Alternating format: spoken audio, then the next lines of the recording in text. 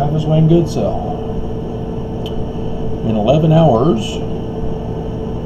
the sign of the prophet Jonas, as Matthew calls it, will occur. And so, yes, it'll be in the noon sky, and you guys won't be able to really see it. You'll see the moon. It'll be a full moon. You won't see the stars of what constellation it's in. It's in the goat beast, which is half goat, half whale. Thus the sign of Jonas. Full moon in the belly of the whale. Following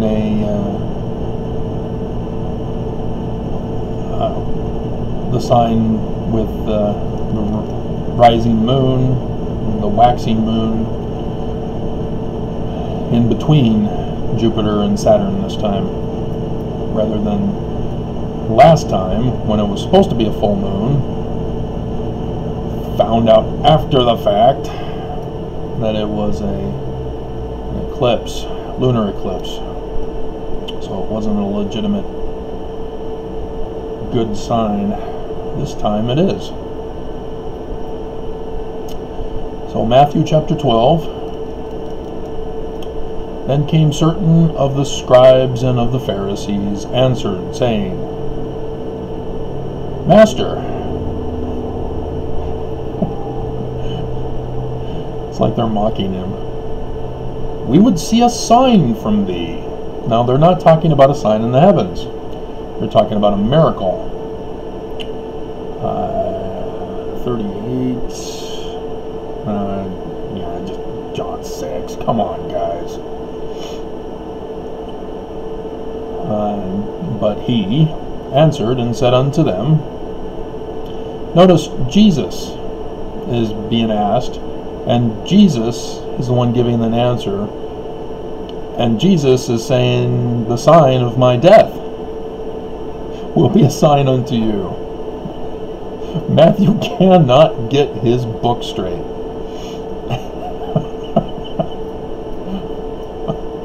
Like I said, it's tomorrow at noon, 23 hours from now.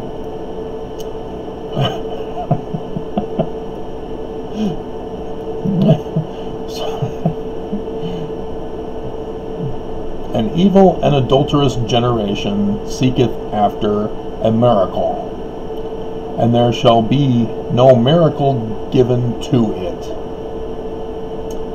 but the sign in the heaven of the prophet Jonas. Recognize the difference now. It's okay to see the signs in the heavens. Joseph Smith, the Doctrine and Covenants, says we as Mormons, when we're baptized, are required to look for the signs. He tells us why. The sign of the prophet Jonas, which means that the book of Jonas is not an actual story, a history. It's fiction designed as prophecy. So there was no John, because that's what Jonas is. It's the Greek form of John.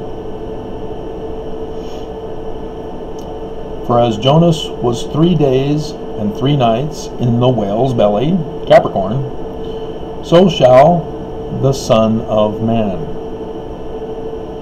Is he talking in third person?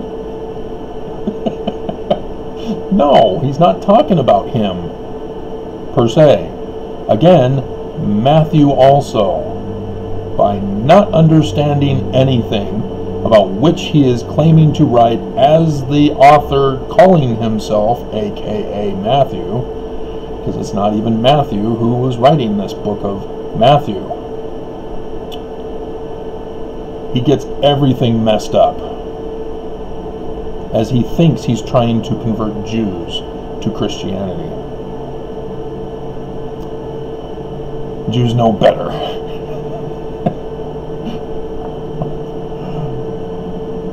So the Son of Man is the latter-day Christ, latter-day Messiah, a mortal man. Even Joseph Smith said that's who it is. And so the part here in verse 40 is Matthew screwing up the prophecy. He's not understanding it. Because the sign is not for 3 days and 3 nights. Because he says, for as Jonas was 3 days and 3 nights in the whale's belly, which was in the story. But think about it. Do you see the day when you're in the belly? No. You have 3 days of darkness. Book of Mormon talks about 3 days of darkness for the latter days. Solar eclipses. 3 solar eclipses. And they don't happen 3 days in a row. They are spread out over a period of 7 years. First one was 21st of August 2017. The second one we just had last month, or 2 months ago, June 21st, Father's Day. It was over the whole old world this time. The third one, 7 years from the first, on 8 April 2024. 3 days of darkness. That's what's being symbolized in the prophecy of the book of Jonas. And so the Son of Man is not going to be in the heart of the earth. He's not going to be murdered 3 days and 3 nights. No. What he's referring to is the sign of the full moon in the belly of Capricorn at noon. Because when the sun is at noon, the Egyptians call that sun the god Amun. Mormons should recognize that as the name of their god. Adamon-Diamun. But there's 2 other Doctrine and Covenants passages that talk about Son Amun. And so if you have a son, you have a father named Amun. And so Son Amun was understood in Egyptian as the Pharaoh, a mortal man, elevated to the ranks of deity by his anointing. He is washed as a high priest. He is anointed as a Christ King. If Mormons understood that, we could explain things better to those we go and proselyte to, as they get upset that we would dare call ourselves gods or embryos of God. It has nothing to do with that, because in their mind they're thinking supernatural being. It's not supernatural being, it's mortal man.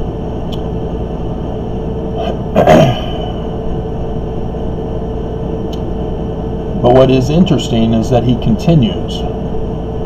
He says, the men of Nineveh shall rise in judgment. So he's going on and claiming that Nineveh is a symbol for the wicked religion that is converted to the words of Jonah when he went back to preach to him.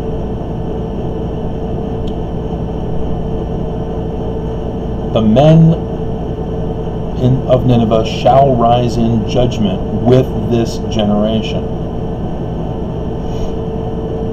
There's going to be a judgment, and shall condemn it, because they repented at the preaching of John. And behold, a greater than John is here. See, Matthew thinks he already came. The sign did not come in his day, just like the sign of his birth did not happen in his day. Matthew screwed up here. But when you put it in the context of correcting Matthew to say, oh, latter days, we got to correct him on this. We got to think latter days. So the latter day people who are converted, how many are there of you Mormons?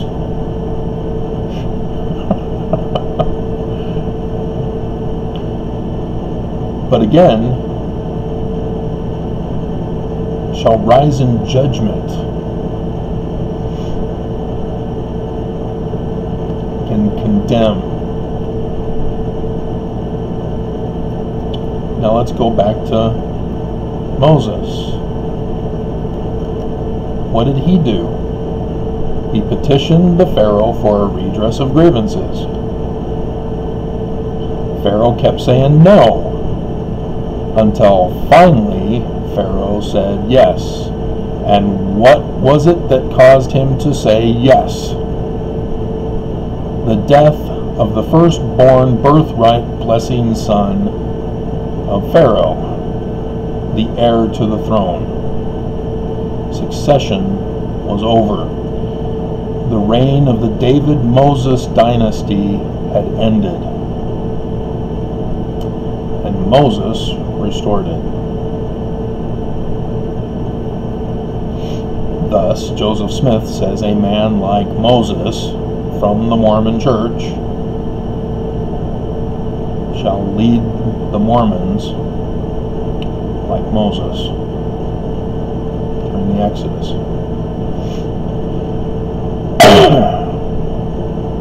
So there is a judgment. And if you go to the Egyptian records from which it originated, Amun-Ra is the judge, the sun at noonday. And he had been siding with Set for most of the competition until Horus was able to show that he was the rightful heir because he came from Set, the branch.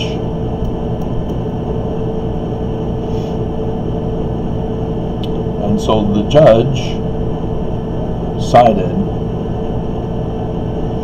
with Horus, and the kingdom was restored and Set was banished. Judgment.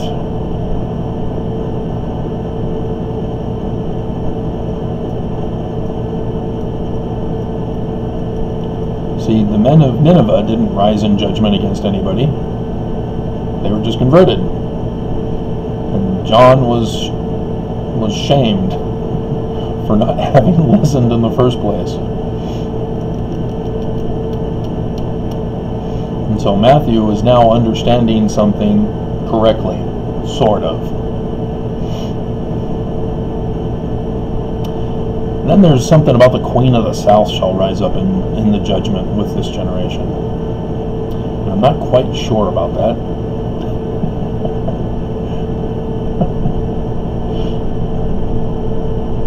I can't find a sign for that. So I'm not quite sure. But again, they're comparing Solomon to the latter-day Messiah. Thus Solomon and Queen Sheba, as Bathsheba is the house of Sheba, thus the Queen of Sheba. Thus the Queen of the South. She is the Queen of the South who came to visit Solomon.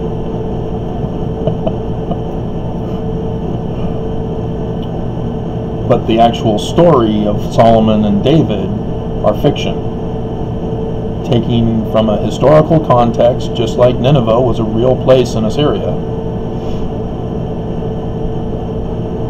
But the story was fiction, because it's designed as a prophecy. Same with David and Solomon. This is why the Jews, having been digging since they occupied the land, can't find evidence of King David and King Solomon in the temple, at the temple, around the temple, through the temple, by the temple, next to the temple, on top of, below, nothing. But as I already told you, the 18th dynasty was the David-Moses dynasty. That's where the Jews need to look. But they're looking beyond the mark.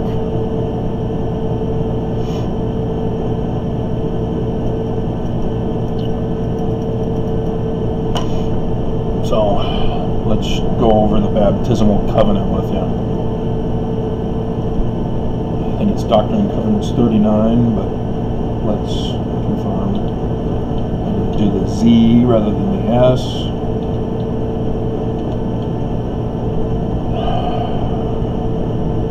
Yep. Section 39, verse 23. And it shall come to pass on as many as you shall baptize with water, and you shall lay your hands, and shall receive the gift of the Holy Ghost, and shall be looking forth for the signs of my coming. Sign of Jonah is one of those signs, isn't it? How many of you have been looking for the sign of Jonah in accordance with your baptismal covenant? Oh, Mr. Carter! I missed that show. I haven't seen it forever. But here's the key. The reason why we look for the signs in the heavens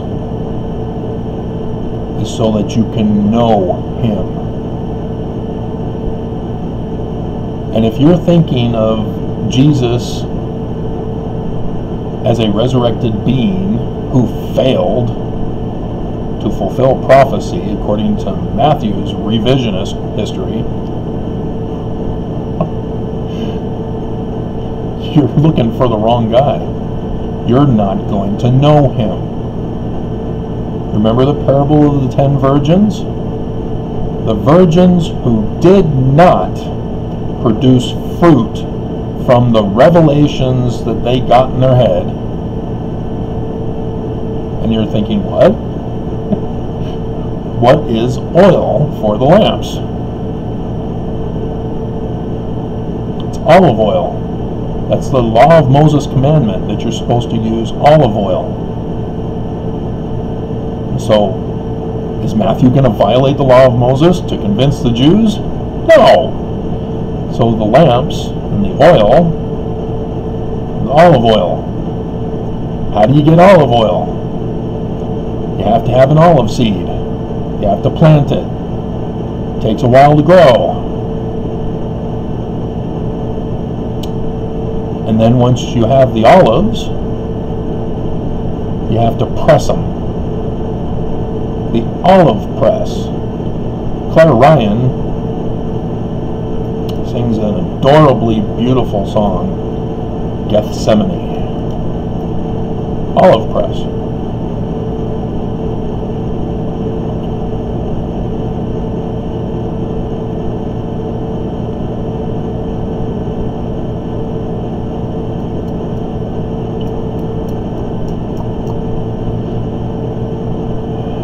If you're looking for the signs, you'll have to understand also how to interpret them. You can't just go, oh, that looks like a sign, that's going to be it. And you can't say, well, you'll see, there's lots of different signs, I'm going to choose that sign to be that sign. Doesn't work that way either. You have to understand the ancient understanding of how they wrote the prophecies.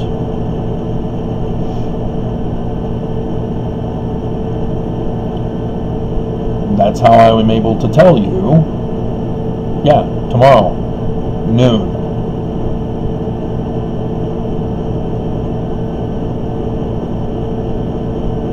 So Bruce R. McConkie was sure, as he tried to, or as he was able to fool Mormons, that I will know no better then than I know now.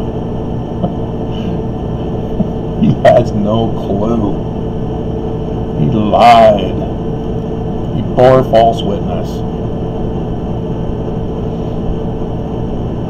And yes, he's made many errors too in the scriptures, footnoting and chapter headings. But we were not allowed to correct any of his work.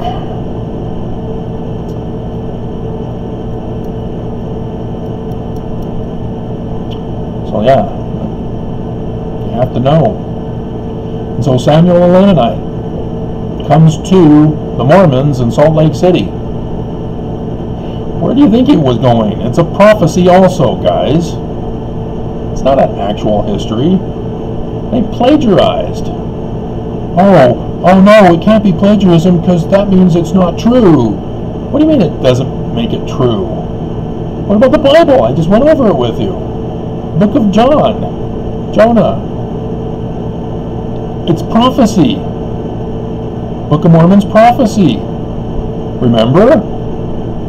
The stories about the first coming are a parallel, thus prophecy. They go hand in hand. Types and shadows. Hand in hand. Prophecy. And you get mad at me for telling you what you should have known already, but you don't know because you don't have oil in your lamps. You have not produced the works from your faith in the Word. You've instead let the Word die because you've done nothing with your faith. Faith without works is dead.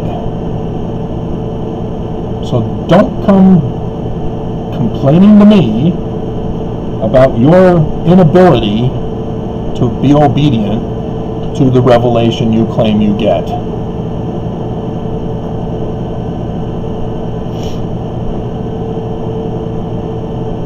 So I'll post the picture at the beginning. Whether the actual judgment happens tomorrow around noon, won't know until it happens. Like I said, 3 days of darkness is a period of 7 years.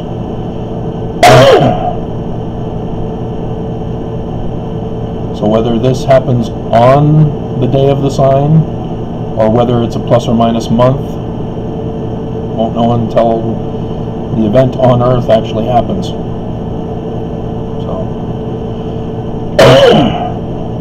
and you'll know when the event happens. And I'll let you know if you don't catch it. Because I'll know. I'm the first one to know. And if you don't understand, that's why.